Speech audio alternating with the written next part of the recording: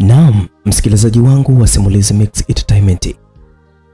Ni kwamba chonde, tafadhali ni kuombe simulizi hii uifungue endapo una miaka 18 na kuendelea. Na tafadhali sana endapo mpo katika mkusanyiko wa watu wengi, basi yakubidi usikilize ukiwa peke yako labda. Na kama upo na watu ambao mnaheshimiana nao zaidi, basi yakupaswa pia usivunje heshima mbele yao. Ni kwamba tu sikiliza ukiwa na miaka 18. Sikilize endapo sehemu ya kupasa kusikiliza. Simulizi yetu inaitwa Chuchu Konzi. Mwandishi wa simulizi yetu na mtunzi anaitwa Jogopoli. Mimi naitwa Elnaid Fantastic, ni kutoka hapa Simulizi Mix Entertainment. Simulizi yetu inaanza. Mama. Wewe Lea, ndio hitaji gani huo? Unaitwa Tazani unamuta kiziwi? Samani mama, kama nimekukwaza naomba nisamehe. Nimemwona shoga yangu kanunuliwa sidiria na mama yake. Na mimi nataka ununulie sidiria. Mwanangu, wewe sidiria nini, mazoea yako bado madogo? Haya, njoo nikwambie kazi ya sidiria. Sio kila kitu kinunuliwa tu wewe utakipokea ama urizike nacho. Wewe unataka tambua kwamba wewe na rafiki yako mpo tofauti sana. Mama, mimi na wewe umesema kwamba umri wetu upo mmoja. Tuna miaka yote 16, sasa na tofauti gani na Winnie? Mama jamani, mwanangu Lea, wewe na Winnie mnafanana umri, lakini kila mmoja ana umbo lake. Lea mwenzio umbo lake ni kubwa sana, ndio maana mama yake amemnunulia sidiria. Wewe umbo lako ni dogo sana, na ndio maana mama yako siwezi kukununulia sidiria. Sasa mimi nikamuuliza, mama, vizuri, kwa nini sidiria ipo kwa ajili ya wenye maumbo? Yale makubwa tena, sio madogo. Ni kwa nini mamangu? Mama akasema, ndiyo, si maumbo mawili ni tofauti. Na maumbo ya mwili ni maziwa ambayo mimi nikiwa nasemea kuhusiana na sidiria. Wewe mwanangu, maziwa yako bado hayahitaji kuvaa sidiria mwanangu. Nikamwambia mama, mimi naona sidiria ndogo, size ya maziwa yangu itakuwepo tu. Mama, wewe hutaki kununulia sidiria, mbona chupi ndogo zipo? Mama akaniambia, mwanangu, ngoja nikwambie kwamba chupi hata mtoto mdogo akizaliwa leo zipo, ila sidiria hakuna. Sidiria kazi yake kubwa ni kuzuia maziwa sikae vibaya kifuani. Na unajua kama kusingekuwa na sidiria mwanangu, wanawake sijui wangetembeaje. Maana sio mchezo, kuna wengine wana maziwa mabaya kweli. Sasa nyumbani tulikuwa tunaishi mimi na mama mdogo, yaani mdogo wake mama. Alikuwa jikoni anapika. Alikuja kuingilia maongezi yetu mimi na mama. Akasema, dada, sio vizuri kumwambia Lea maneno kama hayo. Lea ni mdogo na anapaswa apewe maneno kumjenga, sio maneno ambayo hayana maadili kwenye jamii. Mimi nashangaa Lea anasema neno chupi na hata umkemei. Dada, unakosea. Mama akamjia juu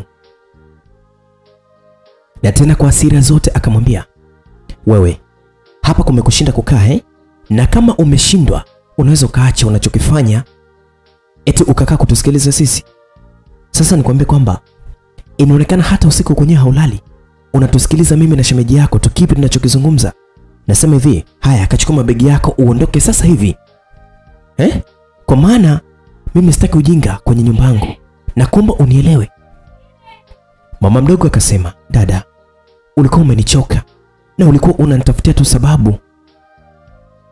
Mimi sikuongea jambo lolote baya mpaka ufike huko kusema kuwa na kusingizia wewe na shemeji. Sawa, ila nakwambia mtoto unampoteza. Hayo sio malezi bora. Hata kama mtoto unampenda kiasi hicho, acha mimi niende.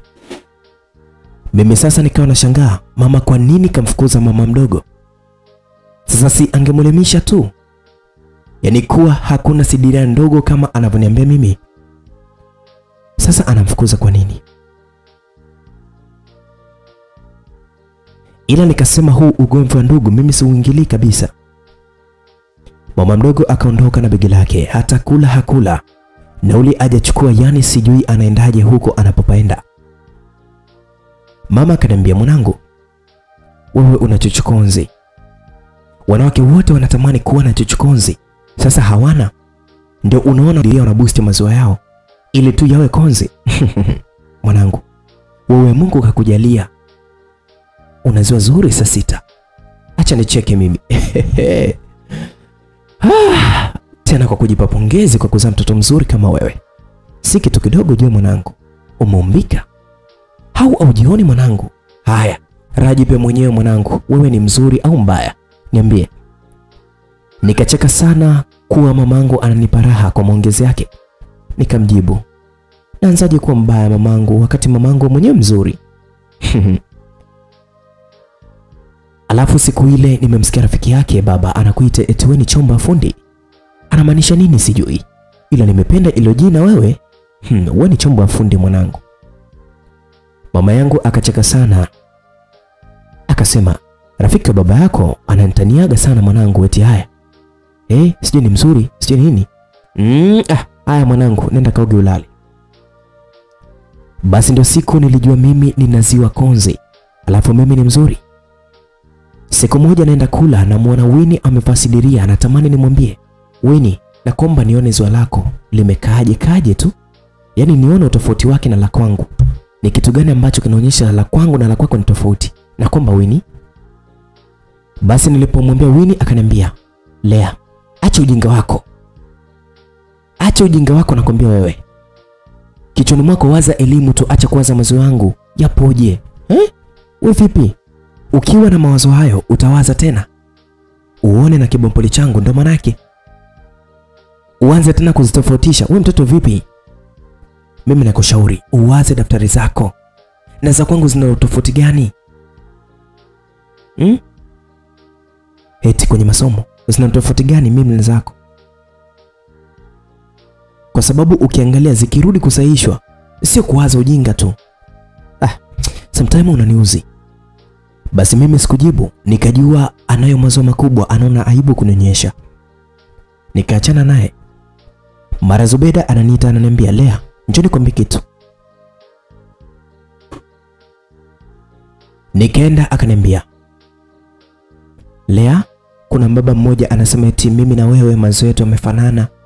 Alafu eti amesimama anataka kujua yapi ni Chuchu Konzi. Nikamwambia, asa yeye anavyo vipimo labda vya kujua kwamba kati ya mimi na ya kwako wewe nani Chuchu Konzi? Akaniambia, twende tukamuulize, yuko pale kwenye gari ile pale. Basi tukaenda mimi na Winnie. Ananiita, Lea. Lea, njoo bwana, unaenda wapi?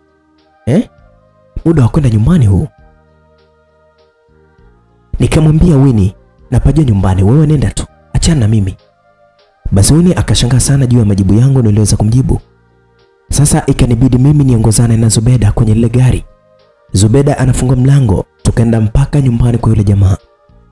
Akatuambia mimi na Zubeda tuvue mashati yetu ya shule, alafu atunyonye maziwa yetu kwenye chuchu zetu. Anajua nani mwenye Chuchu Konzi. Na shangaa Zubeda kavua na mimi nikavua. Sasa yule jamaa anashangaa ananinyonya ziwa langu la kushoto na sisimka vizuri. Alafu naona kaweka mkono wake kwenye kibompoli yangu. Yaani natekenyeka. Nashindwa kuongea sana na gugumia. Nashangaa anapekua sasa sketi yangu, mkono unaingia kwenye kibompoli yangu. Jamani anasugua gia yangu.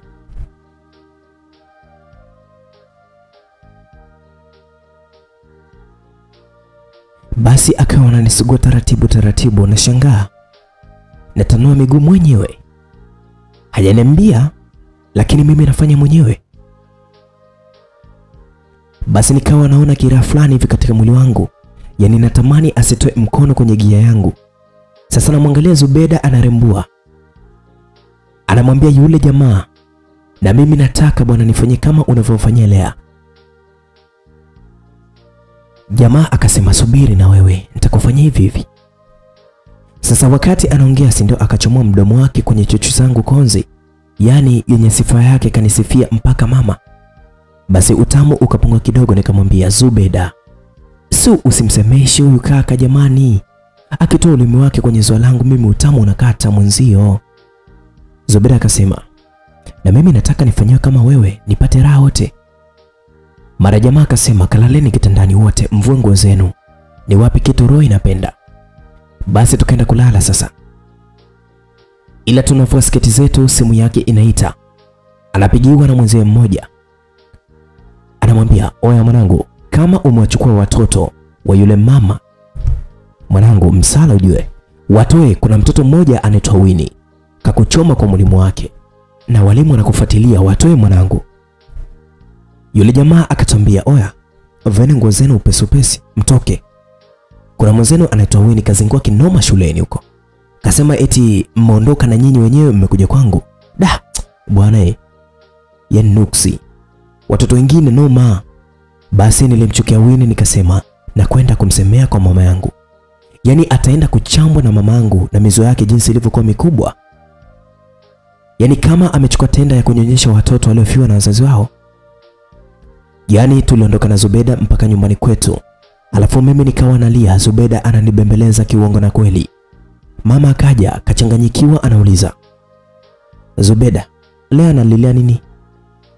Zubeda akasema, Lea analia Winnie amesema eti kwamba Lea ni malaya. Swala la kuitwa malaya ndio Lea analia. Mimi namwambia nyamaza. Yeye hata akisema ndio Lea analia, mimi namwambia nyamaza.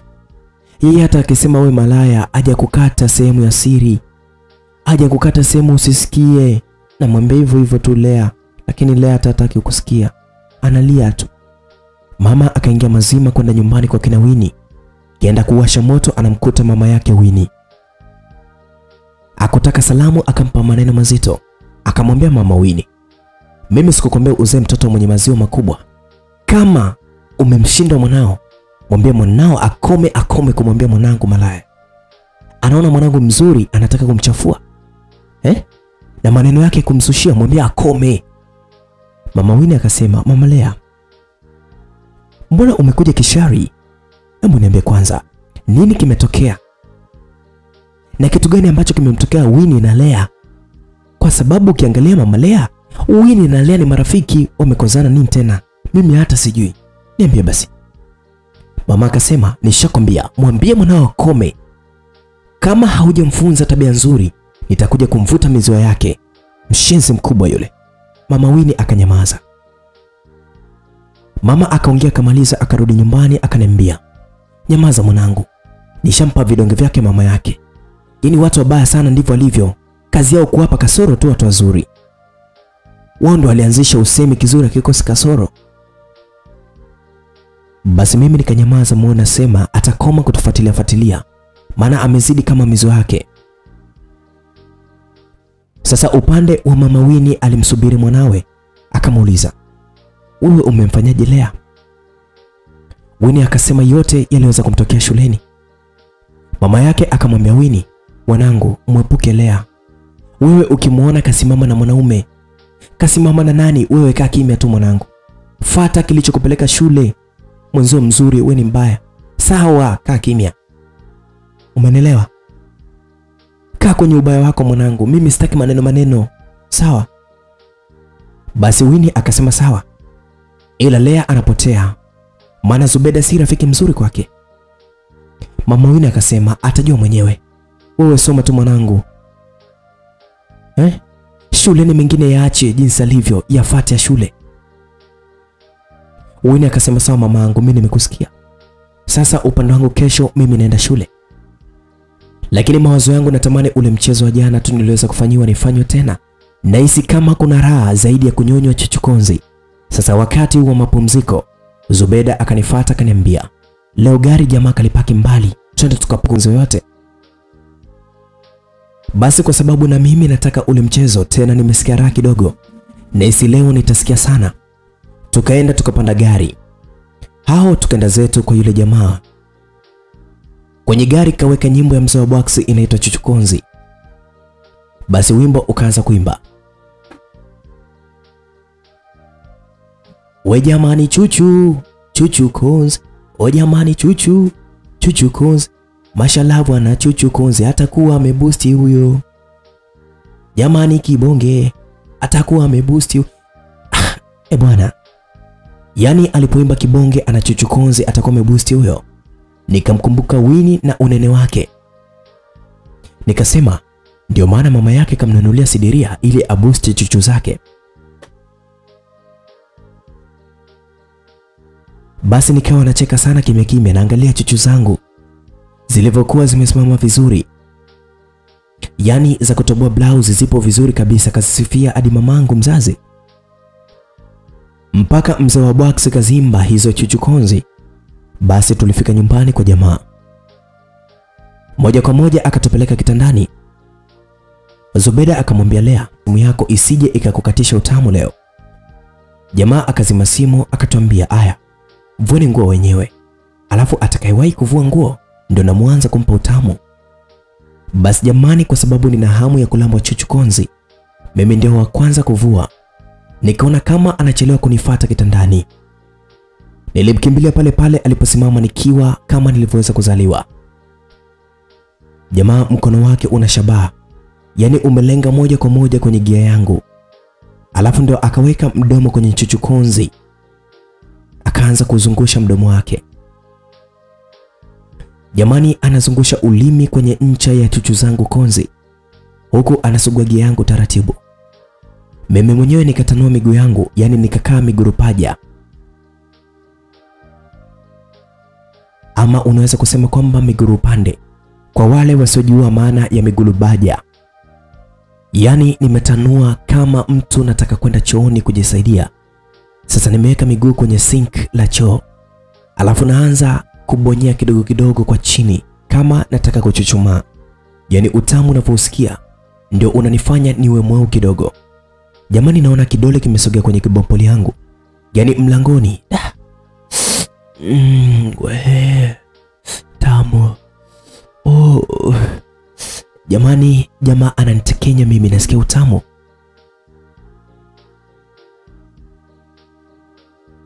Yani raha ya huyu mkaka, mkono wake ni mtamu, unacheza gia yangu vizuri. Naona Zubeda naye kaja akasema, sasa twendeni kitandani alafu wote mbongoe. Jamani, mimi ni mgeni kwenye haya mambo, lakini namfuatisha Zubeda, naona yeye tu katika swala la kubongoa yupo vizuri, ndo kabongoa faster.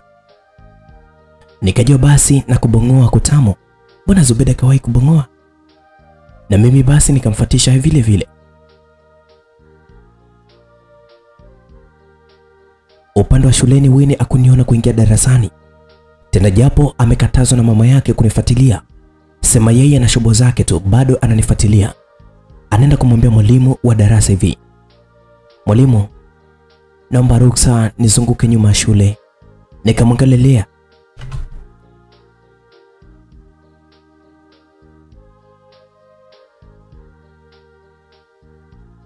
Inawezekana amesinzia, hajui muda umefika kurudi darasani. Mwalimu akamwambia Winnie, Lea akashaanza kuona mabadiliko ya tabia. Sababu jana ulisema amepanda gari yeye na Zubeda. Bahati nzuri watu tuliowatuma wafuatilie tukio zima wanasema wanafanya uchunguzi. Leo hatujawauliza kwa sababu tunafanya uchunguzi wa kina. Inawezekana hawa Lea na Zubeda ndio wameonekana, ila kuna wengine wapo. Sasa acha niende darasa analolisoma Winnie. Nikamwangalia naye mwenyewe yupo darasani ama la. Na kama hayupo watakuwa wameenda tena kwenye upuzi wao. Nitafikisha hili swala kwa mwalimu mkuu. Yani kuna watu hawana akili kabisa. Mtoto wa kidato cha 3 unataka kumharibia maisha yake. Kwa nini? Hivi wanaume baba zetu. Ila kuna baadhi hawana akili. Yani aangalii madhara anayompa mtoto anayemfanyia huu mchezo. Naumia sana mimi. Kama serikali ingelikuwa imepitisha sheria anayetembea na mwanafunzi apigwe risasi afe, basi mimi ningelisema ipite hiyo sheria, maana inauma kweli. Yani mwalimu wa darasa na yeye mwenyewe kaacha ile aje kufundisha, anataka ajue mimi nipo wapi. Huyu mwalimu naye hana akili. hata akinisomesha nikatajirika, yeye atafaidi nini? Yeye afuate mishahara yake, anafuatilia maisha yangu. Huyu vipi? Basi akaenda darasa analisoma Zubeda. Kakuta Zubeda naye hayupo. Mwalimu wa darasa akalibeba mzima mzima mpaka kwa mwalimu mkuu akayafikisha. Mwalimu wa darasa akasema na sera zake zile zile. Wanaotembea na wanafunzi serikali ingewaua, tabia hii ingeisha.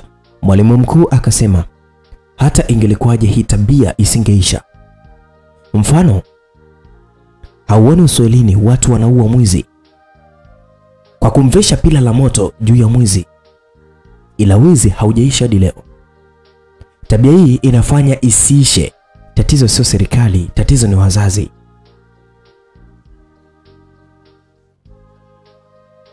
Nasema wazazi, kwa nini?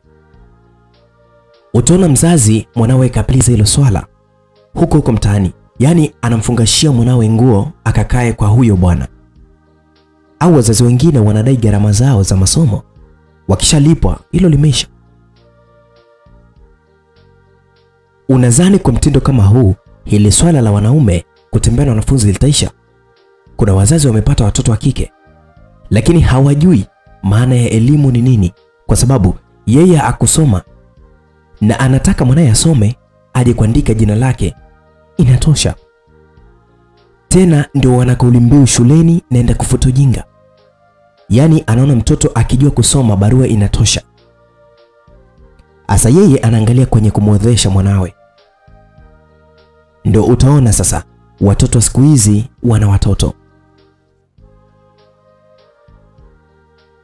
Yani unakuta mtoto wa miaka 15 amebeba mimba na anaenda leba. Usiseme serikali ipo sawa, ipo vizuri tu kwenye kukemea, ila wazazi ndio chanzo cha malezi yanayochangia. Sasa upande wa malezi kuna mambo mengi sana, tukianza kuchambua hatumalizi sasa hivi. Na mimi nakwambia ukweli, ukiona mzazi wa kike anampenda sana mwanawe, hataki kumuuzi, yani hata akikosa anashindwa kumsema huyo mtoto, mwisho wake mbaya. Sasa mwalimu, wewe ni kuombe tu kwamba urudi darasani. Uyulea na mwenzie wakija kesho, basi warudisheni nyumbani wakawaita wazazi, ili wazazi wao wapate hizo taarifa, wajue kabisa na tujue tunawasaidia vipi hawa watoto. Mama mdogo alipofika kijijini akamwambia mama yake jinsi alivyoweza kufanyiwa na dada yake ambaye ndiyo mama yangu. Sasa mama yao akasema twende huko mjini, haiwezekani akufukuze kama paka mwizi. Nyinyi mmezaliwa wawili tu, wewe haukufanya baya kumkumbusha. Kama anakosea kumwambia maneno hayo mtoto, sasa unadhani mtoto analelewa vipi kwa staili hiyo? Nasema twende huko nikutane na mumewe na yeye mwenyewe na huyo Lea mwenyewe. Yani mimi siwezi kuvumilia huu ujinga. Twende tukamalize, sawa mwanangu? Sitaki muishi kwa kuchukiana nyinyi. Basi wakawa wanapanga safari ya kuja mjini kulianzisha. Upande wetu mimi nimebongoa. Naona Zubeda anapitishwa ulimi kwenye makalio, anaugulia raha. Na mimi natamani hiyo rani ipate, maana mimi nimeinama tu nasubiria zamu yangu. Mara nasikia raha. Zubeda anasema jamani, naomba unifanye kidogo, nasikia kibompoli navuta mwenzio. Jamaa akasema subiri kwanza nimpandishe na mwenzio hamu, alafu na wafanya wote kwa pamoja. Zubeda akasema haya, mpandishe faster basi. Wakati unamnyonya huku na mimi niwekea kidole cha kibompoli uzungushe kwa ndani. Mimi nasubiria hiyo zamu yangu. Maana kumbe hata nyimbo ya singeli zinaimbaga, utasikia. Zamu ya nani leo? Zamu ya Amani Ifongo. Jamani, zamu yangu itafika. Huyo mkaka aone uchafu kaniambia, tanua matuta yako. Nikatanua. Kaweka ulimi kwenye bulawayo yangu. Jamani, anazungusha ulimi kwenye bulawayo. Sijawahi guswa na ulimi mimi. Nikashangaa na tekenyeka. Nasikia mkono wake mmoja kapeleka kwenye gia yangu. Ananisugua gia kwa dole gumba huku akinilamba bulawayo yangu. Jamani, nilifumba macho, nasikia utamu unazidi na kibompoli yangu inaanza kuvuta. na mimi mwenyewe nafuata mkumbo nasema naomba unifanyie. Jamaa akaniuliza, nikufanye wapi? Kwenye ugali au mboga? Mimi hilo hata sijui. Ndio nini eti hata sijui? Wale washinzi wa tabia wanajua ugali unakuwaga mkubwa, mboga inakuwaga ndogo. Sasa aliposema ugali na mboga, anamaanisha nini? Ni kibompoli na bulawayo. Yani ugali ni kibompoli, mboga bulawayo. Mimi moyoni sijui kitu. Nikawaza kwenye kula mboga ndio itakuwa tamu kuliko ugali. Na mimi si nikataka bwana kwa utamu. Nikasema nifanye kwenye mboga. Jamani. Nasikia nimewekewa mpini kwenye kitobo cha bulawayo yangu. Ananiambia tanua matuta ipate kukaa vizuri sasa. Jamani, natanua matuta yangu. Nashangaa jamaa ananiweka vizuri. Akaweka mpini kwenye bulawayo alafu anataka ukandamiza ndani. Na msikia Zubeda anasema, wewe mkaka, kachukua mafuta utamchana huyo bado mwanafunzi kwenye mambo hayo. Yani nilimuona Zubeda akili hana. Au ndo kajisaulisha. Mimi na yeye tupo kidato kimoja, wote tupo kidato cha 3. Kasoro tu madarasa. Yeye leo ananiita mimi ni mwanafunzi. Yeye ndo uwa ni mwalimu. Na yeye uwa walimu kautoa wapi? Mara yule jamaa kaenda kufuata mafuta kwenye kabati. Zubeda ananiambia, wewe, ukisikia mpini unakuingia, usibane pumzi, utaumia mpaka uwe umezoea. Ndio uweze kubana pumzi ukishazoea. Nikamwambia, kwani wewe Zubeda ushawahi kuingiziwa mpini huko? Akanambia, ndio, toka nipo kidato cha 2 na kuna mpini kwa raha zangu. Hata wewe mwenyewe hujachelewa utapata raha. Ila usimwambie yule mshamba Wini. Bado anazo akili za porini. Anaishi mjini lakini akili yake kama mtoto wa shamba. Basi mimi nikamwambia, labda kwa sababu umbo lake baya, anaona aibu kumvulia mwanaume. Zubeda akacheka sana akasema, Lea, hapo umeona mbali. Yani Wini ana maziwa kama kashawahi kunyonyesha vile mtoto. Mtoto mwenyewe sasa, mtoto mtundu, akinyonya anavuta. Sisi tuna Chuchu Konzi, acha turinge. Nikamkumbuka mama alisema neno Chuchu Konzi, basi nikasema ndio maana naanza kumpenda Zubeda kuliko hata Wini kwa sababu Zubeda maziwa yetu yamefanana. Nikapata jibu tunafanana maziwa. Na Zubeda wote sisi ni ziwa Konzi. Jamaa akanipaka mafuta kwenye bulawayo yangu kwa kutumia kidole chake cha kati. Yani anakizungusha kwa ndani nje ndani. Katika bulawayo huko. Nazidi kupagawa naona mtekenyo mzuri, yani una raha. Nimefumba macho nasikiliza utamu huku na jiraumu. Kwa nini sikumjua mapema huyu jamaa? Angekuwa ananipa raha toka siku zote jamani.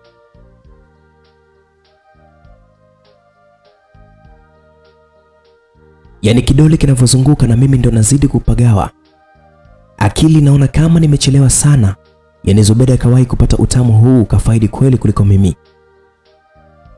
Mara tunasikia hodi kwenye mlango wa mbele katika nyumba ya yule jamaa. Yani hatujajua ni nani anayepiga hodi. Jamaa akatuambia tuvae. Alafu akatufungulia mlango wa nyuma tukondoka. Mimi natembea na utelezo mafuta yangu kwenye bulawa yangu. Jamaa alienda kufunga mlango, kumbe ni watu kwa promotion. Wale watu wanaopita mtaani kuuza vitu vya bei punguzo. Yani yule jamaa anafungua tu mlango. Anasikia jamaa anamwambia, samahani kaka kwa kukusumbua, sisi ni vijana tumetokea kampuni ya British. Leo tuna bidhaa nzuri kwa ajili yako. Tunazo sabuni za kuogea, tunazo dawa ya meno yenye madini mazuri kabisa. Yani 3 dukani zinauzwa shilingi, leo tunauza kwa shilingi 3,000 tu. Je kaka, unataka tukupatie ngapi? Jamani, yule jamaa alikasirika sana. Sisi hatuna simu, aseme kwamba angeliweza kutupigia turudi. Alafu alichokizania sicho. Alijua labda tunafuatiliwa, kumbe watu wa biashara zao. Jamaa alitoa msonyo kama mtoto wa kike, yani alishindwa kuwatukana tu. Akafunga mlango akaingia ndani. Upande wetu sisi tulirudi kila mmoja nyumbani kwao. Mama akanipokea kama kawaida yake. Mimi nikaenda chooni moja kwa moja kuchamba mafuta yale niliweza kupaka katika bulawayo. Nashangaa najichezea tu bulawayo, sioni natekenyeka. Na kama ananichezea yule jamaa, mara nasikia sauti ya baba karudi, alikuwa safarini kidogo. Yaani kafika tu. Kamuuliza mama mdogo yuko wapi. Mama akasema kaenda kijijini kwao. Baba akasema, "Kwa nini unatumia hiyo lugha? Eti kwao? Kwa nini usiseme sio kwenu?" Mama akasema, "Tuachane na hayo. Leo naona sijui Lea anaumwa. Si kawaida yake kurudi shule na kuanza kukimbilia chooni moja kwa moja." Baba akasema, "Asa hilo ndio tuachane nalo. Maana jibu lake atatupa mwenyewe. Lea akitoka chooni na kuomba unijibu, mdogo wako kaenda wapi? Na kaenda kijijini kufanya nini? Kuna tatizo gani ama kipi kimetokea?" Mama kabla hajajibu, mimi natoka chooni akanifuata, "Mwanangu, unaumwa au?" Nikaona nishapata sababu ya kutokwenda shule kesho. Nikamwambia mama, "Nasikia tumbo laniuma sana na sijui ni kwa nini." Mama akaniambia, "Pole mwanangu. Inawezekana sababu umekaa na njaa muda mrefu.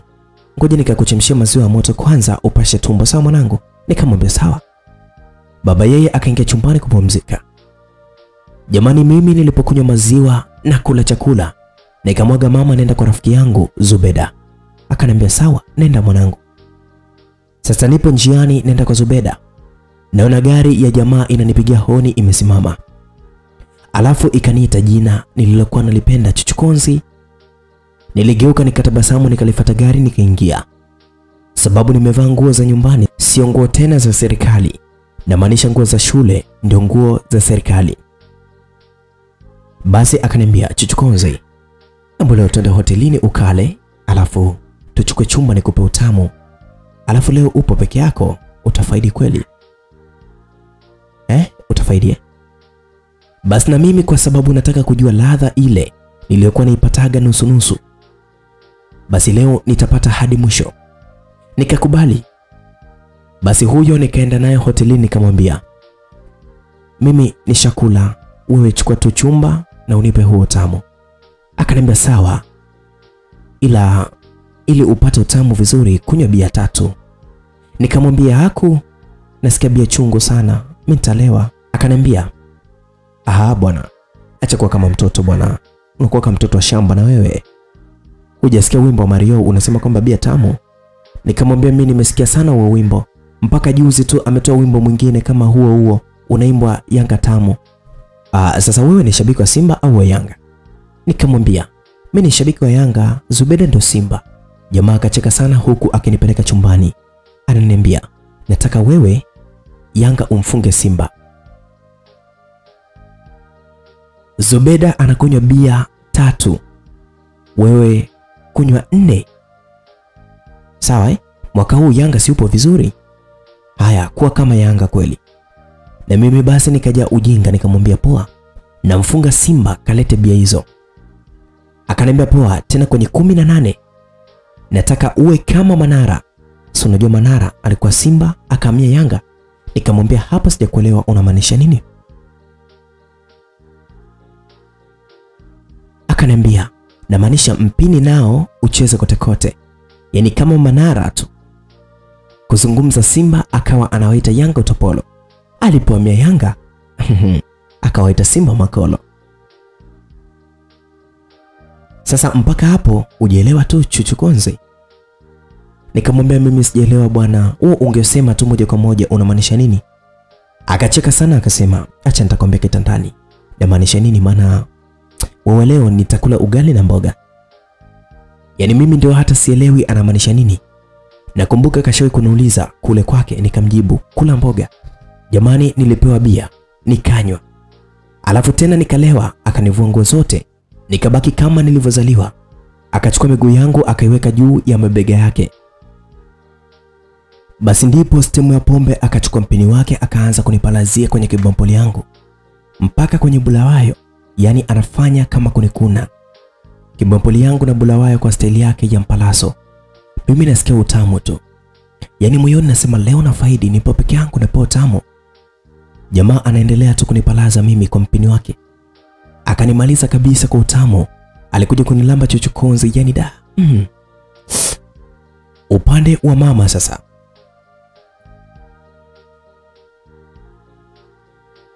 anaona anachelewa kurudi nyumbani, giza lishaanza. Na si kawaida yangu mimi. Mama anza kuwa na hofu juu yangu. Anahofia mimi kushikwa Chuchu na vijana wa usiku. Hahofii mimi kukabwa, maana sina pesa, sina simu. Mwizi nikaba atanibia nini? Sasa kama unavyojua sisi wanafunzi, inawezekana mimi napajua kwa rafiki yangu na rafiki yangu anapajua kwangu, ila wazazi wetu wasijue hizo nyumba. Sasa mama nimemuaga naenda kwa kina Zubeda, ila hapajui kwa kina Zubeda. Ikabidi aende kwa kina Winnie ili amuone Winnie, amuulize kwa kina Zubeda ni wapi ili aweze kunifuata mwanawe. Kichwani mwake kajenga labda naangalia TV nimenogewa na filamu. Baba kalala uchovu wa safari, yeye hajui lolote linaloendelea. Akafika kwa kina Winnie, akamkuta mama Winnie. Mama kashasahau kwamba alimpa maneno ya kashfa sana mama Winnie juu ya mwanawe.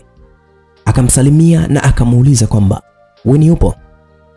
Mama Winnie kwa kuhofia labda Winnie kanifatafata tena shuleni, na mama kaja kumuuliza kwa utaratibu nia kwamba Winnie atoke ampige mama Winnie kwa kumtetea mwanawe. Akasema Winnie amerudi shule, ametupa begi, ameondoka, mpaka saizi hajarudi na sijui kaenda kucheza wapi. Mama anahisi tupo wote kwa kina Zubeda. Itakuwa labda wameenda wote na Lea kwa kina Zubeda. Kwani kwa kina Zubeda ni wapi? Mama Winnie na yeye akatumia mwanya huo huo. Kama mama hapajui kwa kina Zubeda na yeye mwenyewe hapajui kwa kina Zubeda, akamwambia mimi sipajui kwa kina Zubeda na sijawahi kumsikia Winnie akimtaja huyo Zubeda, au huyo Zubeda sijawahi hata kumwona mimi na simjui. Mama akasema uweze kujua rafiki wote wa mwanao. Sawa, naomba kama Winnie akija, akamwambia na mwenzake arudi nyumbani, au samani na kuomba nikuandikie namba zangu. Akija Winnie akampe mama Zubeda anipigie mimi nikamfuata mwanangu. Sawa, maana usiku huu mwanangu ni mdogo. Mama Winnie akamwangalia mama, akaisi kwa huyu anamwona Winnie ndio wa kutembea usiku.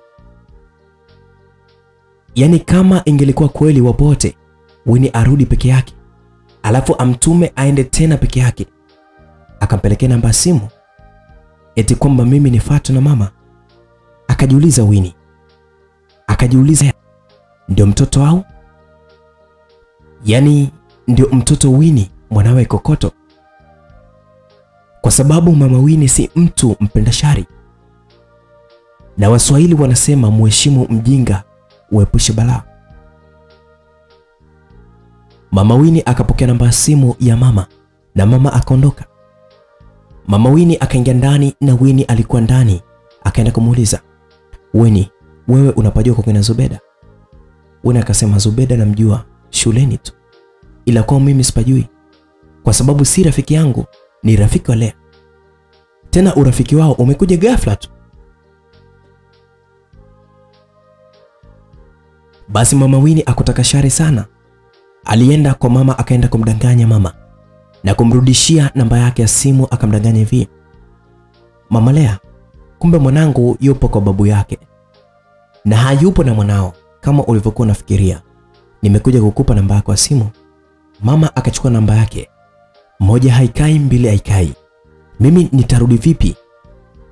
Muda unaenda, ni 2:30 usiku. Mara mama mdogo na bibi wanafika. Bahati nzuri kwa wageni, bahati mbaya kwa mama. Baba anaamka, anakutana na wageni wanaingia ndani. Yani anamuona mama mkwewe na shemeji yake ambaye ndiye mama mdogo aliyemuulizia kabla ajenda kulala na hajapewa majibu yeye ya kueleweka. Baba akawakaribisha wageni vizuri, lakini mama akawa haiko sawa, yani hajamkaribisha mama yake. Sasa mama yake ambaye bibi hakutaka kukaa kwenye kiti, aliamsha hapo hapo akamwambia, wewe mwanangu, unaonyesha jinsi gani umemchukia mdogo wako. Yani unashindwa kutukaribisha sisi. inaonyesha kama asingelikuwa mumeo, wewe ungetufukuza, si ndio? Baba akasema, mama, kwani kuna tatizo gani? Mbona mimi sijui kitu, Nilikuwa nimesafiri nimerudi, sijamuona shemeji yangu. Na mama unakuja unasema hayo maneno. Nahisi kuna kinachoendelea hapa. Mama, naomba ukae uniambie. Nini kipo kwenye familia yangu? Mama yake mama akasema, wewe kweli haujui. Ila acha niseme maneno haya. Nimwambie huyu mwanangu, Mama Lea. Alafu nitakwambia kwamba kuna nini kilitokea hapa. Mama Lea anakuambia ukweli. Hakuna mwanadamu anayeweza kumzuia mwanadamu mwenzie asimkosoe, uwe hai au umekufa. Kukosolewa ni kitu cha kawaida sana. Tena kinakuwa kizuri sana pale unapokosolewa. Uzuri ni pale ulipokosea. Zege uliweka kwenye friji imeganda. Zege ukiweka kwenye jua inaganda. Kwa hiyo usikwepe kukosolewa kwenye tija. Kukosolewa ni sehemu ya maisha. Na kama hautaki kukosolewa uweze kujifunza. Nimeongea hivi kama mzazi wako. Nilitaka nije nikupe mibao tu. Mimi sijawalea nyinyi kwenye mfumo wa chuki. Ila sio vizuri kukupiga mbele ya mumeo. Maana nimekupa hayo maneno niliyoanza nayo. Ni makubwa kama ukiyazingatia. Kama ujui maana ya zege ukiweka kwenye friji inaganda na ukiweka kwenye jua inaganda, kuna siku ukikaa peke yako utajua mama alikuwa anamaanisha nini. Sasa baba yangu, nikwambie kilichokuwa kimetokea hapa ni hichi. Mama yake mama alimwambia baba yote, hakuacha hata moja. Baba akasema, wewe mke wangu unamwita Lea Chuchu Konzi.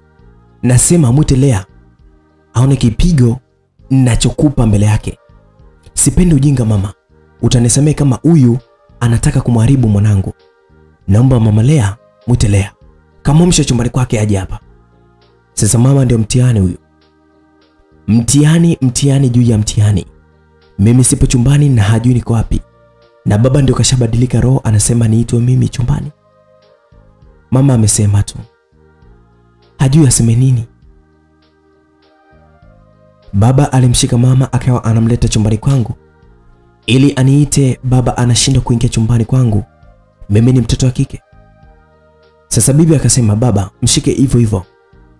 Mimi nimependa uamuzi wako. Acha nikamwamshe huyo Lea aje aone mama yake anapopokea mibao. Kwa kosa tu la kumuita yeye Chuchu Konzi. Yaani baba akasema, kumbe mwanangu analala nje. Wewe ushamtafutia bwana. Sasa umemfukuza mdogo wako ili umuuze mwanangu. Pasipo shaka yoyote, mke wangu, utanisababisha mimi niende jela. Na kuua, nasema na kuua mimi. Baba anatetemeka kweli kwa hasira. Yaani kaenda kuchukua kisu mezani kikishika, yaani da. Upande wetu jamaa ajaingia bado. Ananiambia bongoa sasa. Nikabongoa. Sasa akawa anaimba nyimbo ya kitoto huku anagusa bulawa yangu na kibompoli yangu. Anasema kwamba anafanya eti anado. Itakayokuwa imejichagua kwenye anado ndio hiyo anapita nayo. Sasa akawa ananigusa Lea kidole huku anaimba anado kachanika pasto. Nashangaa. Dole lile likaishia kwenye bulawayo. Yaani anamaanisha anaanza kuniingizia kwenye bulawa yangu, yani nyuma. Nipo steam za pombe, akanipaka mafuta, akaniweka mpini. Sasa akaniambia vumilia na ingiza sasa. Na mimi nimemtanulia matuta na sikilizia utamu. Jamani, nilisikia kama bulawayo inachanika. Niliruka na pombe zangu ikakata. Yani nilihisi nimechanika bulawayo. Na nilipiga kelele, yani hizo. Mpaka mpino wa bulawayo kweli unauma.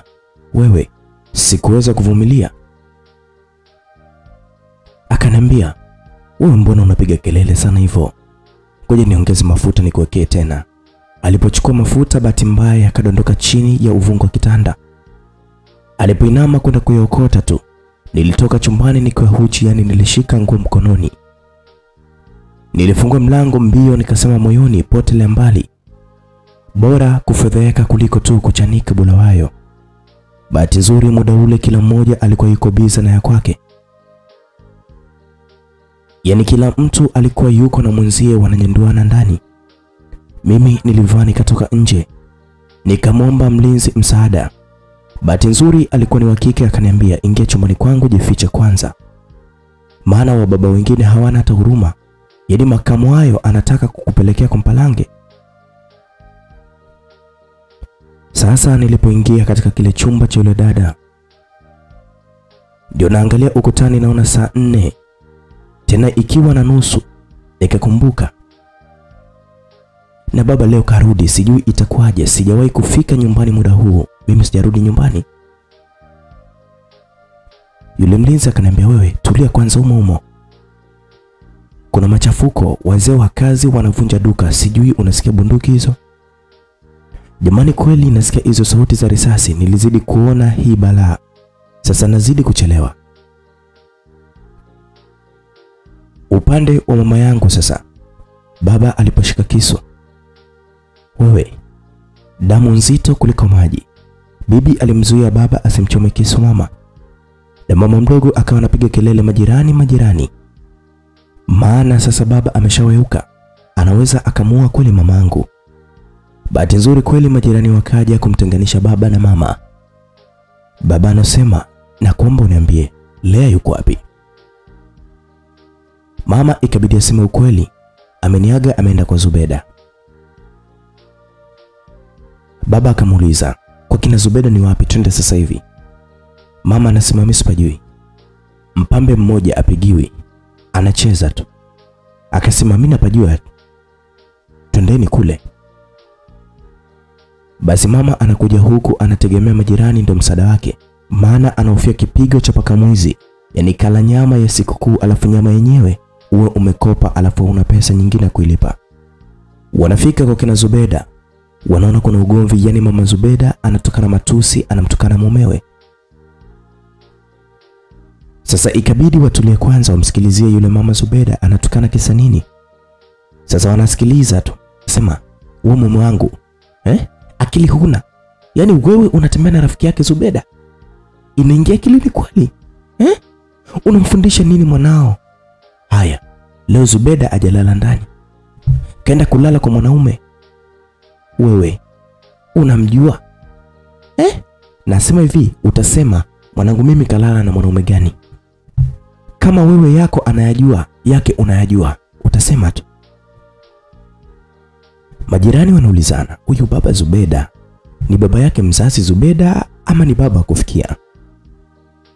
Maana hakuna baba mjinga kiasi hicho aweze kumfanya mwanawe amtumie kama kodi, na yeye mwenyewe awe anaenda kukalia mtingozi. Sijawahi sikia, dunia ina mambo mengi, mimi sijawahi kusikia kabisa. Sasa baba akamwambia mama Zubeda, samahani mama, mimi mwanangu anitolea na ameaga nyumbani, anakuja kwa Zubeda. Je, alikuwepo hapa? Yule mama akasema, hapa sijamwona Lea na simjui Lea, ila kama ameungana na urafiki na huyu mwanangu, mwanao amepotea. Mwanangu mimi karibiwa na huyu malaya mbwa nilimfungia ndani hapa. Alikuja mwanafunzi mmoja anaitwa Tina, ndo katembea na huyu malaya mbwa. Nimewafumania basi. Na Zubeda atakuwa amekutana na Lea labda juu kwa juu huko, na muda huu atakuwa kashakimbiziwa mwanaume na anafanya kwake. Mwanangu anakunywa pombe, nasema huyu malaya namfunga mimi, siwezi kukubali. Baba na mama wote limewashuka. Baba akamvamia mama pale pale, akaanza kumpa kipigo. Anasema, wewe utakuwa unajua alipo mwanangu. Watu walimzuia baba, ila mama makofi 2 matatu yamepita. Watu hawana dogo, akampigia simu polisi. Baba Zubeda akaja kubebwa. Mama anarudi nyumbani analia. Bahati yake mama yake mzazi yupo, ambaye ndio bibi, akasema huyu alale chumbani kwa Lea, kesho tutajua mbivu na mbichi. Basi pamoja na baba kukubali, mama akalale chumbani kwangu. Bibi akujiamini, akalala nje ya mlango wangu analinda mwanawe. Mama mdogo anaona kweli mama ni mama tu pamoja, na aliwaza aje ampe makofi, lakini sasa anamlinda mwanawe. Upande wangu nashangaa yule mlinzi kaja chumbani kwake.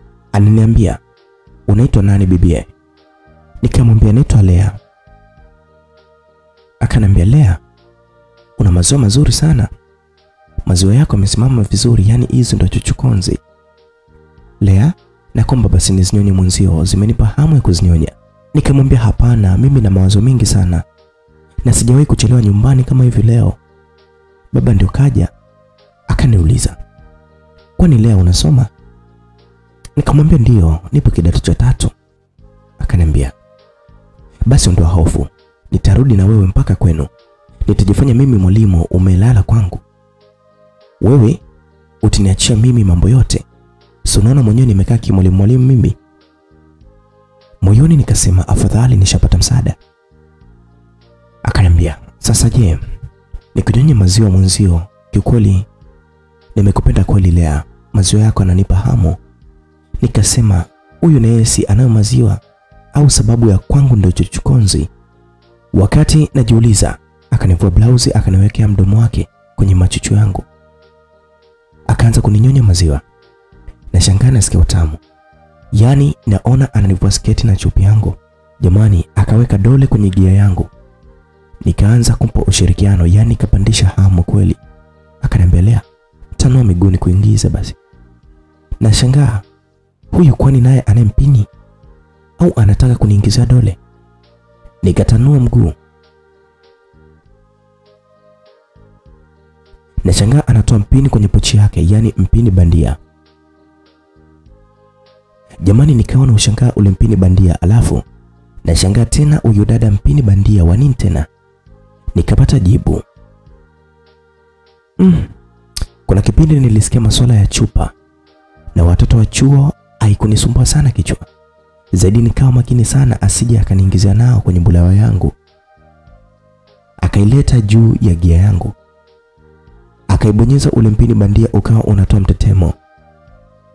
Jamani, na akawa anayalamba mashavu yangu akibompoli. Kiukweli nasikia utamu sana. Yaani ule mpini unaniamsha na mtetemo wake. Na ulimi unavyopita kwenye mashavu yangu unazidi kunichanganya kabisa akili. Jamani, hakuna shule ya kukata kiuno jamani. Kiuno unakata utamu kizidi. Jamani, nikaanza kukata uno mwenyewe.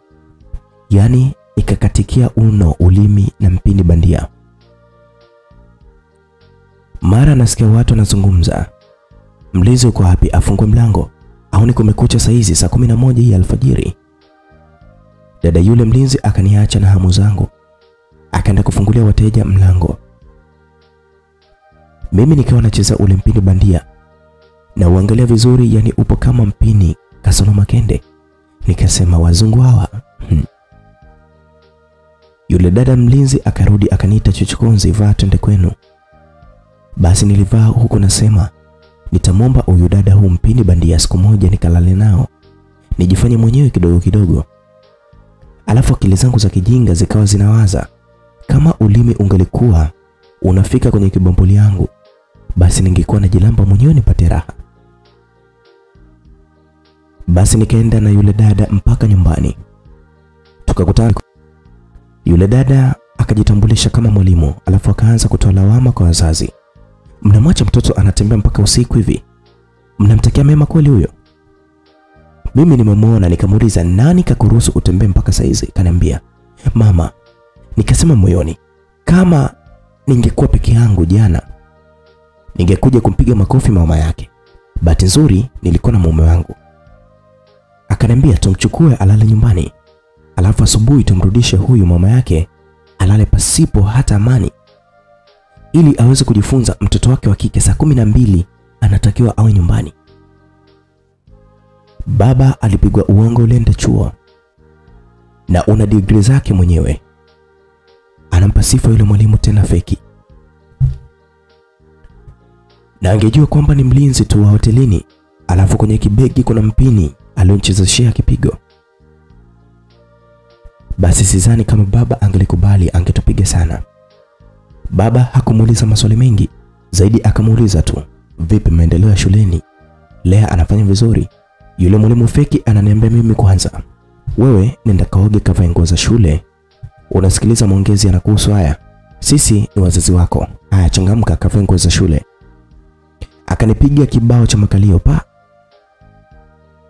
Mama akasema, mwalimu, ongea tu, sio kumpiga mwanangu. Sipendi kutachimbika hapa. Baba akamwambia, mama, wewe kaa kimya. Huyu anapigwa kwa kusisitizwa. Muda huu anaenda. Yeye anatakiwa aende shuleni. Basi nilibadilisha nguo nikaondoka na mwalimu feki. Cha ajabu ananiambia twende shuleni nikakwagie kwamba eti unaumwa. Alafu twende nyumbani kwangu nikakupe raha. Basi mimi mwenyewe nikamwambia leo atuitwe majina. Ni ngumu sana kujulikana hapa sipo shuleni. Twende kwako kanipe raha mimi. Basi kweli tukaenda kwake. Na kwake anakaa nyumba nzima, anakaa peke yake tu. Akaniambia, ngoja tupike chai alafu tunywe kisha nikunyandua, sawa? Nikamwambia, si uanze kuninyandua kwanza alafu ndio upike chai. Akaniambia sawa. Haya, twende tukaoge Chuchu Konzi. Tukaenda kuoga tu jamani, ili aje tu kuninyandua. Sasa upande wa Zubeda alilala, sijui na mwanaume gani, asubuhi kaenda shule. Mwalimu kamwambia kamlete mzazi wako. Zubeda anajua wazazi wake si awaendagi kwenye vikao vya shule, kwa hiyo walimu hawajui. Akaenda kumfuata bwana wake. Yule alimnyandua usiku, akamfanya ndo mzazi wake. Sasa mwalimu akasema, ili mwanao aendelee na shule, ni lazima wewe mzazi umwazibu mwanao hadharani. Basi yule jamaa sijui alivuta bangi, akawa anampiga Zubeda kama hana akili nzuri. Mpaka mwenye Zubeda akawa anapiga kelele, sio mzazi wangu huyu jamani, naombeni mumsaidie. Jamaa akampa fimbo moja ya nguvu alafu akakimbia mbio. Zubeda kiranga komo. Sasa mimi sifiki shule. Mwalimu wa darasa na shobo zake akamwambia Winnie, nipeleke kwa kina Lea. Winnie akatai amri. Akakuta mama anamsema mama yake, niachieni mwanangu, nasema mwanangu simlei kama mnavyotaka nyinyi. Basi kumbe wakati huo baba kaenda kuripoti kazini. Mama akawa anamchamba mama yake mzazi kama saizi yake vile, yani amuheshimu hata kidogo. Baba anarudi anamsikia mama anasema hivi, unafikiri mwanangu na mtoto wa jirani yule Winnie wapo sawa mwanangu? Chuchu Konzi ujue Winnie mwanzo wake kama ndala. Unadhani nani ataolewa na pesa ndefu? Unataka mwanangu mimi eti sijui nimlee kama anavyolelewa Winnie? Hata maumbo yao yapo tofauti. Acha mwanangu aishi anapotaka, aishi ninavyotaka pia mimi. Umesikia mama eh? Sasa Winnie anasikia yeye maziwa kama ndala, inauma kweli. Akamwambia mwalimu huyo, mwalimu huyo anayeongea hapo ndio mama yake Lea. Mimi acha niende darasani, inaniuma sana. Mimi sikujiumba mwenyewe. Mwalimu akamwambia Winnie, usiumie sana, pole. Fanya kama sio Winnie wewe, kwa sababu jina la Winnie sio la peke yako, sawa? Sasa Winnie anageuka anamwona baba, ndipo anamwambia mwalimu, baba yake Lea ndo huyo hapa. Baba akasalimiana na mwalimu. Na mwalimu akamwambia yote mabadiliko yangu shuleni. Baba akasema, mbona mnanichanganya? Asubuhi kaja mwalimu wa kike hapa, anasema Lea yupo vizuri. Wewe unasema anaitwa na mwalimu mkuu, Lea ana tabia hii na hii na hii. Mwalimu akamuuliza baba, mwalimu gani kaja hapa na Lea? Baba akasema, kwa kutumia umbo maalum la mwalimu huyo feki, kwa sababu hajataja jina. Sasa uambea hawakosagi mtaani. Yani alitokea mbea mmoja akasema, wewe mzee, yule niliyemuona na mwanao ni tomboy yule. Baba akasema, unamaanisha nini? Yule mbea akasema, yani yule anawasaga wanawake wenzie, yeye ni mwanaume. Baba akashika kichwa na mama alikuwa anasikia. Baba hasira zake akaanza kumpiga mama. Anamwambia, wewe mjinga, huendi kwenye vikao vya shule. Kama ungelikuwa unaenda kwenye vikao vya shule ingekuwa rahisi sana kumjua. Yule si mwalimu ama yule ni mwalimu. Mwalimu akamzuia baba akamwambia, swala hili la vikao si la mama peke yake. Hata wewe pia una makosa. Na wazazi wengi sana wanajua. mwanawe anasoma kidato cha 3 ila ajui mwalimu wake wa darasa wala mwalimu yoyote yule. Yani yeye akimwandikisha mtoto shule, akipokelewa basi kaachana na huyo mtoto, atajiendesha mwenyewe tu mtoto. Sasa nakuomba twende kwa mwalimu mkuu ujue akakuitia nini. Sasa baba na mwalimu wanaenda kwa mwalimu mkuu. Upande wetu tushatoka kuoga, kashanilamba lamba kila kona. Sasa ananipaka mafuta kwenye kibompoli yangu, alafu niwekee kifuani kwangu mimi mwenyewe. Jamani, nilikuwa nipo kifo cha mende. Nilifanya hivyo hivyo. Jamani, huyu dada au ni kinyaa.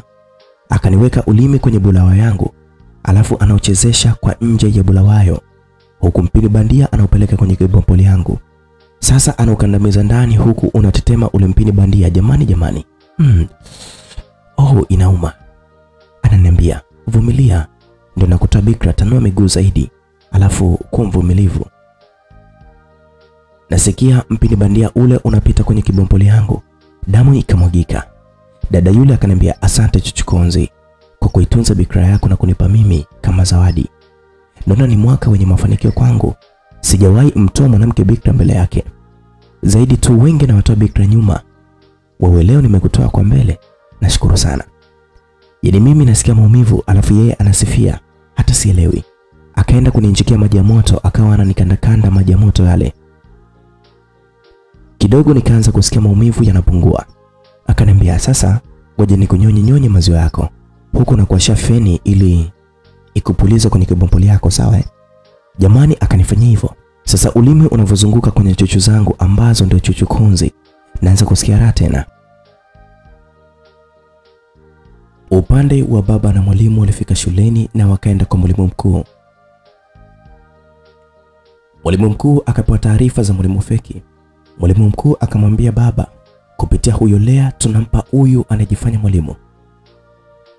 Na si kama unavyosema kuna mtu amesema ni tomboy, inamaanisha anajulikana. Sasa huyo atajua hii shule haiwezi kuchafuliwa kiasi hicho. Alafu wazazi mna makosa sana. Siwezi kusema sana, maana ni neno. Nalisema kila siku kwenye vikao kuwa malezi ya mtoto yanataka ushirikiano kati ya mwalimu na mzazi ama wazazi. Unajua mimi namwangalia Lea hapa akiwa shule, ila akitoka eneo hili la shule inakuwa kazi ya nani? Kazi yako wewe mzazi. Itabidi umchunge mwanao, umwangalie kila atakapokuwa anaenda. Sasa ikiwa mzazi unamharibu mtoto nyumbani, usitegemee kuwapa walimu lawama. Nilisema tuanzisheni group la WhatsApp la wazazi wa shule. Wazazi wengi sana walijitoa katika grupu, yani walilefti, kisa alina udambudambwi. Wamekaa kwenye magrupu ambayo hana msaada na maisha ya wanawe.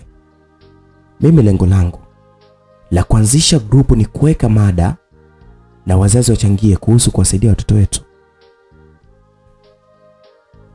Na ilikuwa ni vizuri sana, maana si kila wakati unaweza ukapatikana, ila kama kuna kikao shuleni unaona kilichojadiliwa na wazazi waliofika shuleni utakipata. Lengo ni kusaidia watoto wetu, ila wazazi wao wanaona kwamba wakileta watoto shuleni basi wamepokelewa, wameshamaliza kazi yao.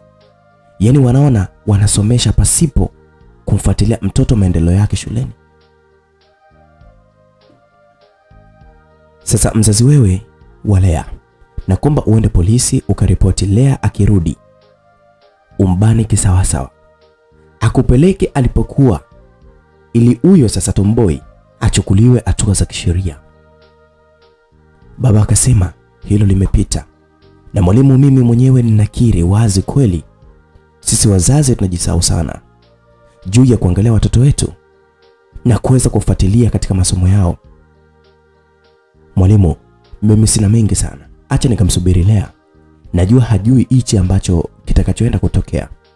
Atarudi tu nyumbani, basi atataja tu ni wapi ambapo alikuwepo. Sawa mwalimu, naomba uniachie hili kazi na kuhakikishia litakaa sawa. Baba akarudi nyumbani kanisubiri mimi nisijua hili wala lile. Upande wangu mimi, huyu dada akanipandisha mzuka kulikweli.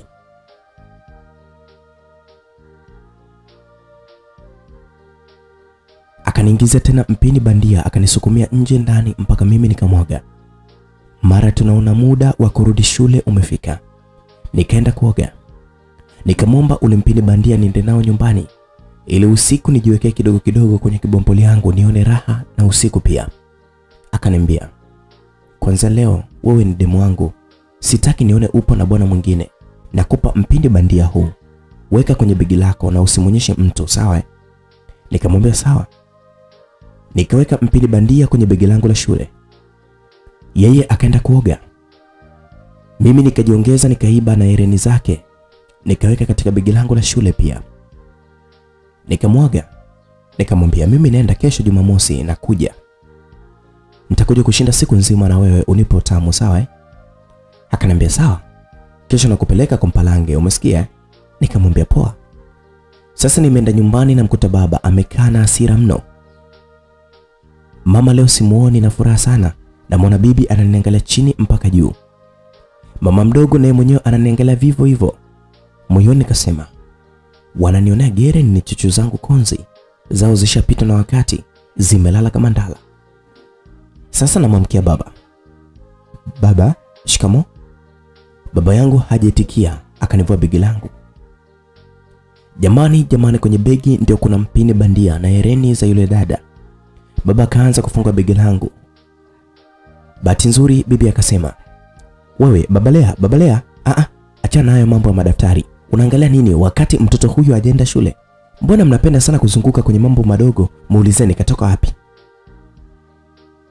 Yaani baba akaliacha begi langu na mimi nikajiliza maksudi huko nasema, "Mama yule Winnie muongo. Kama kasema mimi sijafika shule, twendeni. Jumatatu tukaulize shule kama mimi sijaenda." Mama, wewe si unajua Winnie anipendi kwa sababu tu anayo maziwa mikubwa. Nasema Jumatatu nikiwa naamini leo Ijumaa, Jumatatu mbali nitakuwa nishajua jinsi ya kuwazuga wazazi. Basi naangalia mbele na muona yule dada alinitoa bikra anakuja wangu. Moyoni nikasema, huyo anafuata hereni zake nilizomuibia au vipi? Jamani. Hapo ndipo nilijua hasira za baba. Yaani yule dada hajafika akamwahi na ngumi moja ya maana. Mpaka mwenyewe akasema, "Unanipiga mwalimu?" Yaani alizidi kumpa hasira baba. Alitukusanya mimi na yule dada akawa anatupeleka polisi. Begi langu kalichukua mama mdogo akaliweka ndani. Mama yangu alikuwa analia lakini anashindwa kunisaidia. Jamani, tulipofika polisi na walimu wa shule wakaja kama wote. Yule dada akajikuta kwa nini alisema yeye ni mwalimu. Yaani anatukanisha tasnia nzima ya walimu. Jamani, yule dada akapewa kesi ya kwake. Mimi ikaonekana nimerubuniwa na yule dada. Alafu ikasemekana anatumia dawa za kumpumbaza huyu mtoto. Ndio maana anatembea mpaka na wake za watu.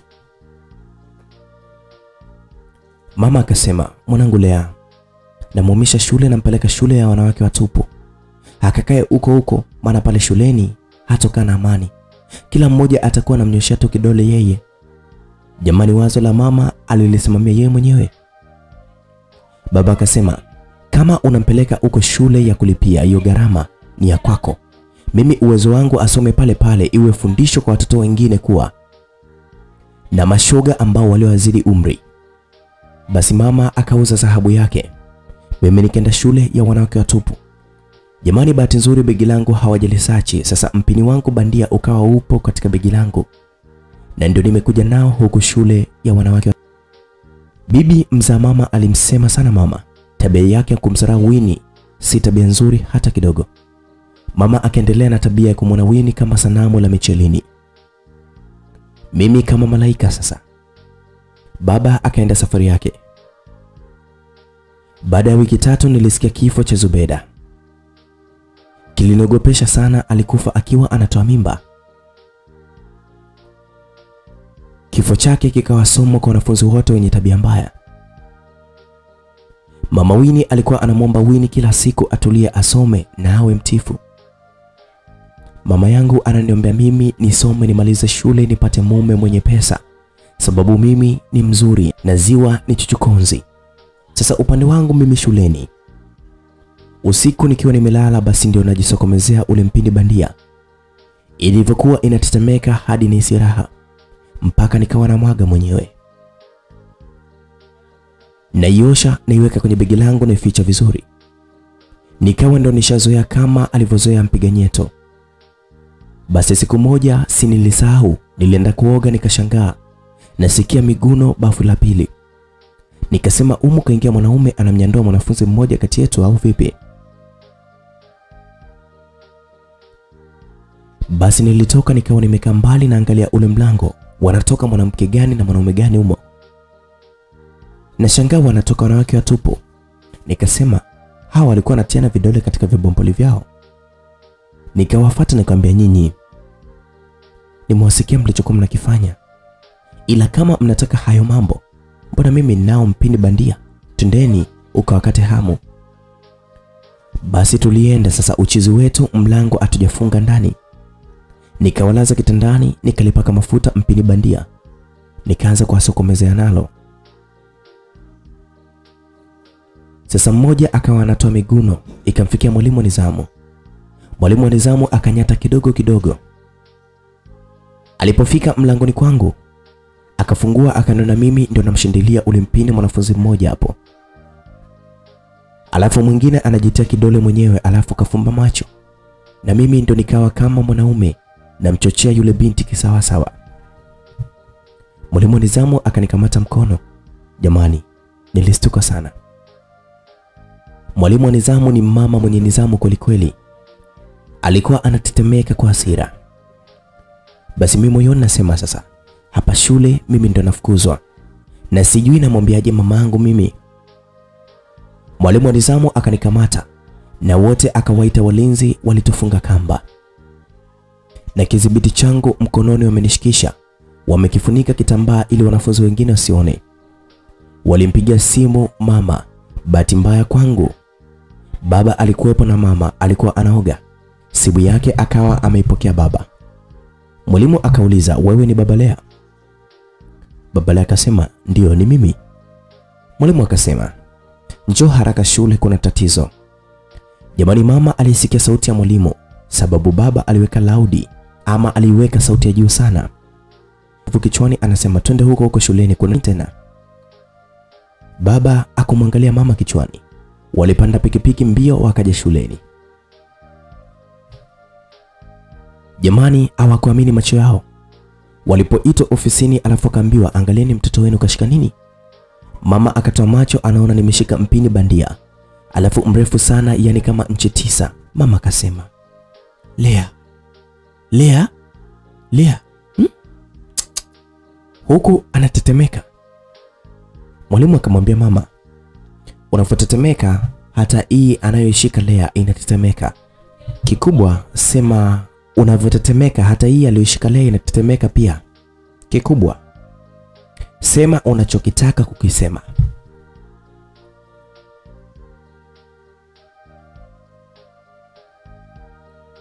Mama akaanza kusema, mwanangu, umefikia hatua ya kuwa muuni kiasi hicho wewe? Nani kakufunza mambo kama haya mwanangu wewe? Mwalimu mkuu wa shule akasema, kwa mujibu wa sheria ya shule yetu, hata ukifumwa na barua ya mapenzi unafukuzwa shule. Hiyo ni sheria ambayo shule hii inayo. Mimi sina budi kutamka, Lea kwa sasa si mwanafunzi tena wa shule hii, na waomba wazazi wake Lea muondoke naye Lea hapa shule. Baba akaniangalia kwa hasira sana. Mwalimu alinyang'anya ule mpini bandia na akaenda kudumbukiza chooni. Na baba akatuchukua akaongea tena. Tukaingia kwenye bajaji, yani alikodi bajaji mpaka nyumbani. Alipofika nyumbani alimpa mama talaka pale pale. Mama hakuwa na pakwenda na anaona haibu kama hili swala litajulikana. Ikabidi twende kijijini kwa bibi, mimi pamoja na mama yangu. Tunafika kijijini, mama ilibidi amwambie ukweli mama yake, yani bibi yake, yaliyoweza kutokea yote mjini. Bibi akasema, mwanangu, hayo ndio madhara ya kauli mbaya juu ya mtoto. Laiti ungelikuwa unachunga kauli zako, wala hata haya yasingeweza kutokea. Basi kupitia kauli yako hichi, kilichoweza kutokea na kilichoweza kukukuta itakuwa umejifunza kwa mtoto mwingine. Mungu akikujalia na hisi hautarudia tena kosa. Basi mama akawa amepunguza upendo kwangu mimi, si kama ule wa mwanzo wa kuniita mimi Chuchu Konzi.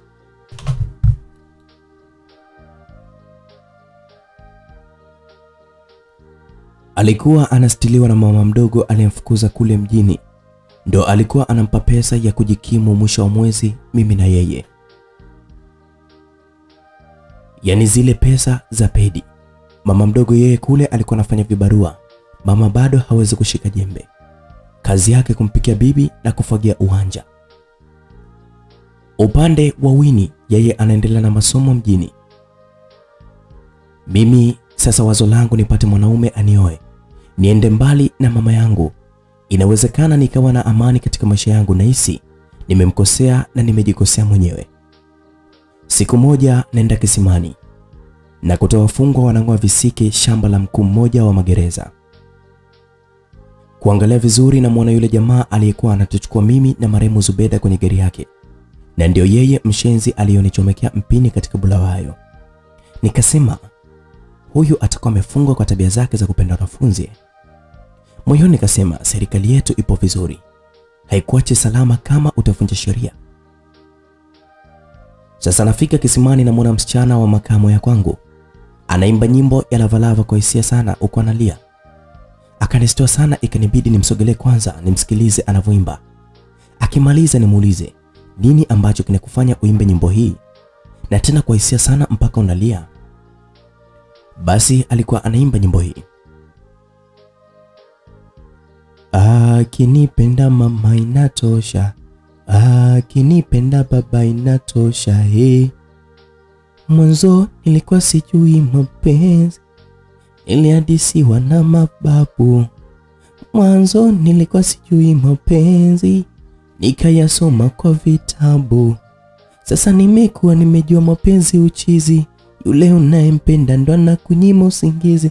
Kwake moyo notua bila kipingamizi. Kesho na kuzingua mapenzi siku hizi. Unatuma message mchana anajibu usiku.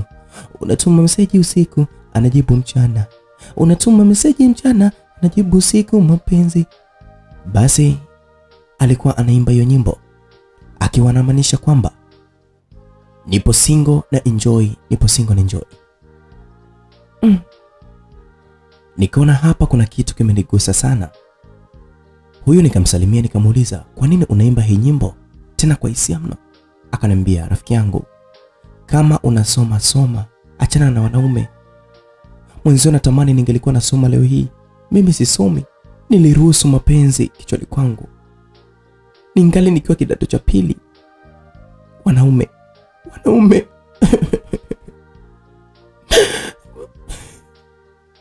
Yani alishindwa kumalizia akaanza kulia. Sasa mimi ikanibidi nilie pia. Maana ananiambia mimi mwenyewe nisome wakati mimi mwenyewe yamenikuta. Ila yeye mwenyewe sijui kama kimemkuta zaidi. Ikabidi nimbembeleze. Akanyamaza akaniambia, "Rafiki yangu, nikwambie mimi nilipewa mimba na mwanaume. Nikafukuzwa shule. Mwanaume akaanza kunitesa mimi kwa sababu wazazi wangu walimaliza ili swala kwa mjumbe. Hawakuweza kufika ngazi ya juu. Mwishoni mimi nimeenda kukaa kwa mwanaume. Vituko alivyokuwa anifanyia mimi aibu hata kusema. Nasemaje? Kama unavyosema wewe. Ndio maana nakwambia hivi, kama unasoma wewe soma. Wanaume wote wanaotongoza wanafunzi ni mbwa." Nikaona huyu limemkuta zito mpaka anatoa matusi mazito. Ila hajatukana wanaume wote. Ila wale wanaotongoza wanafunzi ile tusi linawahusu. Pamoja na yule anayengoa visiki pale mshenzi namba 1 aliyeanza kunaribia maisha yangu. Akaendelea, "Mimi nimeteseka mpaka naenda kuzaa mtoto anafariki. Na huyu mwanaume akaja kuniacha, yani kaniachisha shule, alafu kaniacha naye mwenyewe." Sasa naona wanawake wenzangu ambao mimi wakati niliharibiwa masomo yangu na mapenzi nilikuwa naona wajinga. Sasa ndio nawaona wapo sahihi. Ndio maana nakwambia wewe, kama unasoma soma. Achana na wanaume. Wanaume wanatongoza wanafunzi ni mbwa, tena mbwa kabisa. Yale mbwa wasiosoma. Nikaona kweli huyu kavurugwa. Kuna mbwa aliyesoma na asiyesoma. Nikamuuliza, kwani kuna mbwa aliyesoma ama kuna mbwa wasomi? Akaniambia, ndio, tena hawa mbwa koko. Wasiosoma wakati wanakula majalalani. Wanaosoma mbwa wenzao wapo kwenye gari wanapeleka kwenye lindo.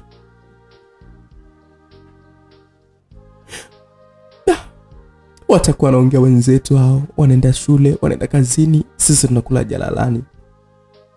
Basi nikajikuta nacheka tu mwenyewe kwa sababu ya mbwa nao wana wenzao wanaenda kazini. Nikakumbuka mbwa wa ulinzi wanapokuwa kwenye magari yao wakipelekwa kwenye malindo. Nikakumbuka mbwa wa polisi, nikasema kweli wapo mbwa waliosoma. Basi nikachota maji na rudi nyumbani. Nakuta nimetolewa barua, sasa nataka kuolewa mimi. Moyoni nikasema asante Mungu nitoke hapa nyumbani. Basi wiki tu nikaolewa. Jamani, siku ya kwanza nampa mume wangu penzi, alinitusi bonge moja la tusi.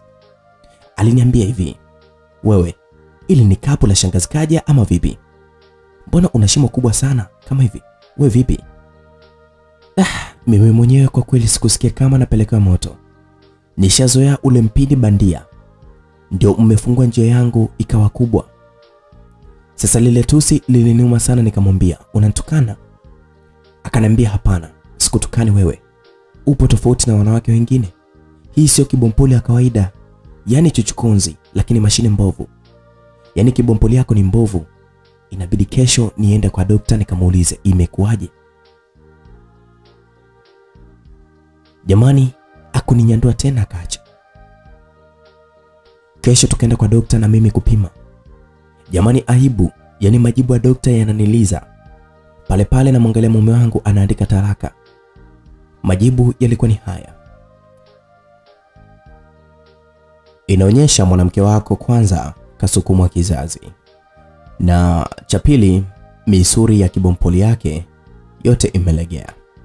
Tatizo la kusukumwa kizazi hii inatokana na wewe kuwa na mpini mrefu. Ndio maana mwanaume anapokuwa na mpini mrefu anatakiwa avae pete. Sasa daktari hajui kuwa yule mpini wake huo sio, ila mimi nishajua mpini bandia ndio ule ambao ulikuwa ni mrefu, na ndio ambaye umeniharibia kibompoli yangu.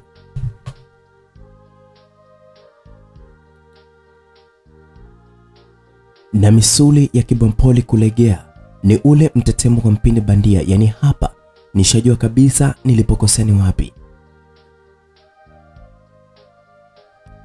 Nikajua kweli Mungu ametumba binadamu tufanye wenyewe kwa wenyewe, si kuchukua ndizi au tango au chupa. Sasa mwenzenu mpini bandia umeniharibu kibompoli yangu.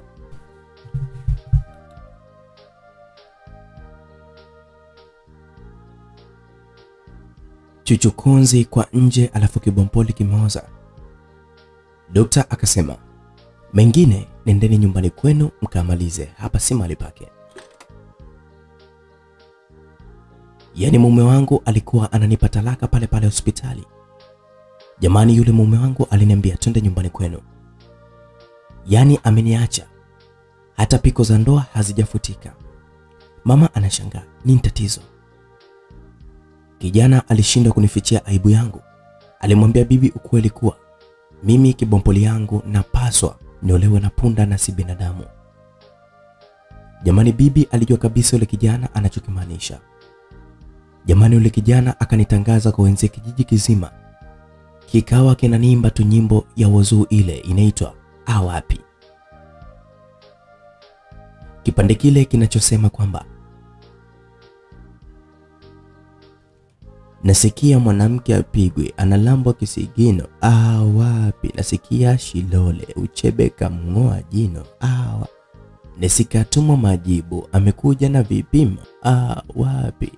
Ana kasura kazuri ila ana bonge la shimo, awea. Ilikuwa ndio nyimbo ambayo alikuwa kiimba yule mwanamke kijijini pale. Yaani ikawa kila napopita, hiyo ndo nyimbo yangu yao, kote wakiwa naimba. Wanazunguka kwenye kuimba, pointi yao ni hiyo hiyo. Ana kasura kazuri ila ana bonge la shimo. Jamani, mama akaanza kuumwa kwa msongo wa mawazo. Mimi nikawa najuta kwa nini nilikuwa natumia mpini bandia. Huko najuta kwa nini sikuwa na tabia kama ya Winnie. Jamani, baba yangu aliondoka kabisa kwenye ule mji. Akaenda kuoa mke mwingine, akaenda kuishi maisha yake mengine. Sasa mama aliumwa sana, tulimpeleka hospitali. Basi mimi ndio nilishapoteza ramani ya maisha yangu. Nashindwa kumpa penzi mwanaume, ni aibu kweli kwangu. Sasa mama alitajua gharama za matibabu. Mama alishika kichwa ajui atatoa wapi. Mimi nikashika kichwa nikasema, ndio naenda kumpoteza mama yangu, japo kanipoteza kwenye maisha yangu. Ila mama ni mama tu, sasa nitafanyaje mimi? Najiinamia nalia, nasikia naitwa Lea. Lea. Naangalia mbele na mwana Winnie akiwa na nguo nadhifu. Anashuka kwenye gari ya serikali. Ananiuliza, mbona umejinamia Lea? Yaani mimi namshangaa mara mbili, ikanibidi nimwambie, mama yangu anaumwa, ni mgonjwa sana na sina pesa matibabu. Winnie akasema, acha kulia Lea, mama yako atapona. Alienda ndani kwa dokta akamlipia gharama zote za matibabu mama yangu. Mama analia, amini macho yake. Anasaidiwa na Winnie aliyekuwa anamtusi kwa kuwa ana mizoa mikubwa. Wale waliokuwa na Winnie kwenye msafara wakawa wanasema kwamba yani Winnie ni afisa elimu mwenye huruma kweli. Yani ndo nikajua kumbe Winnie ni afisa elimu. Nilizidi kumia moyoni. Winnie alikuwa ni rafiki yangu, alipenda shule na shule ilimpenda kweli. Mimi shule niliitenda na mimi ikanitenda. Nalia kuona Winnie niliweza kumdharau anamsaidia mamangu. Nikaangalia mbele naona namba ya gari yake imeandikwa SU. Mimi nikasema moyoni kirefu chake itakuwa S somo U ule. Nikiunganisha napata somo ule. Yani nazidi kuona thamani ya elimu kwenye maisha haya. Winnie akajua tunaishi maisha magumu. Winnie akaturudisha tena mjini, tukaenda kukaa kwenye nyumba yake. Mama alienda kwa mama Winnie, alimpiga magoti na kumwomba msamaha. Mama Winnie alikuwa anakaa tofauti na Winnie. Yeye alikuwa anakaa pale pale, ila nyumba imeboreshwa vizuri. Mama Winnie akamwambia mama, nilikusamehe zamani sana, ila ondoa hofu. Tuko pamoja, mimi nadhani maisha yataendelea. Na uwe na amani, kuteleza si kuanguka. Muombe Mungu atakusaidia. Kikubwa dua. Winnie alinichukua mimi akanipeleka kanisani. Na ndio nikamwambia ukweli wangu wa maradhi yangu ya kibompoli. Winnie alinitibia maradhi yangu kwa gharama kubwa sana. Yani Winnie kawa mkombozi wangu kwenye maisha yangu, akaniambia niwe namtumainia Mungu kwa kila jambo. Siku hiyo wote tulienda kanisani, mchungaji akatoa maombi makubwa sana. Yani maombi kama yalikuwa yananigusa mimi. Maana nipo sifuri katika maisha yangu. Mchungaji alikuwa anaomba hivi: unapopunguzwa hadi sifuri, Mungu anapanga kitu cha kukufanya uwe shujaa. Baba, katika jina la Yesu Kristo nibariki ninaposoma maombi haya maalum. Fungua milango yako kiroho katika maisha yetu siku hii. Hifadhi na uachilie. Tupe sehemu mbili za akili yako ili kurejesha yote ambayo